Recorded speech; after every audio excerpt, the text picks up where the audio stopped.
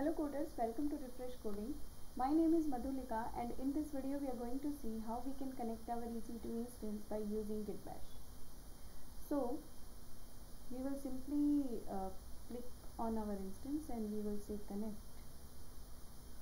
And for connecting through GitBash, the most important thing is Git should be downloaded and installed in your system. So if it is not there, just go to this official website of Git and just download it for Windows setup or whatever operating system you are using and install it in your system.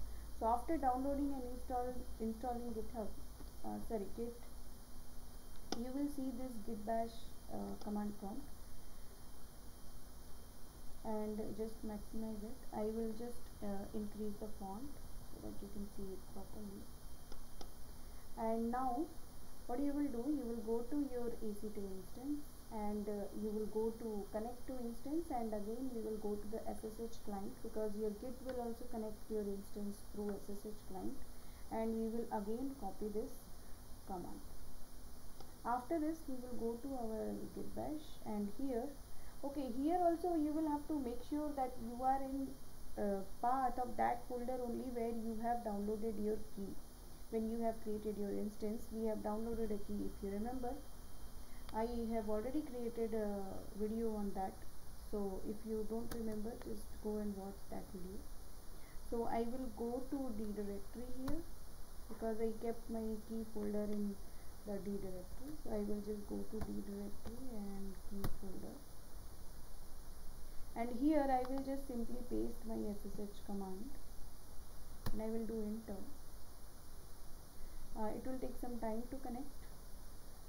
So because see, why we need this GitBash is mainly because we are working with Windows operating system, and our EC2 instance which we have created is using Linux operating system. So we need this Git to connect to it. So if you see here, it is connected to your Amazon Linux EMI, means it is connected to your EC2 instance. Okay, so now you can work with it here. Whatever you want to do with your instance, whatever computation task you want to do, you can do it here. Okay, now suppose you want to close the connection, means you want to, like, your work is done and you just want to close the connection, then you can simply type exit and your connection will be closed and you are good to go with it. Okay, so in this video this much, and thank you for watching, and in the next video we will discuss how we can connect our EC2 instance by using putty. Okay, thank you.